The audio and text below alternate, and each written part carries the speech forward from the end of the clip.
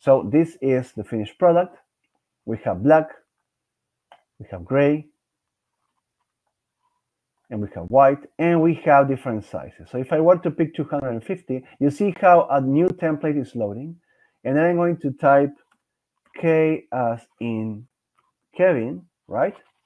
And I'm going to save this as the product image. That's one image. But what if I want to show different colors? What I can do is go here and go to gray, right? We didn't add any. So we're going to type A and set Amber. And I'm going to click preview. But when I click preview, I see this zoom in, and I can right click and save image as. And I can save this as a listing number 2.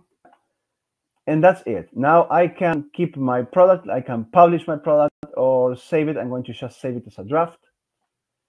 But I can still see this in Customily backend, and I can see this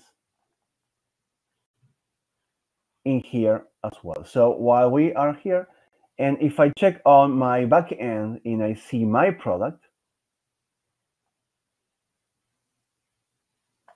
as the last one created, I can open this and add new images to the product. So you have the chance to quickly create images from Customily revision and save them to add them later to your product.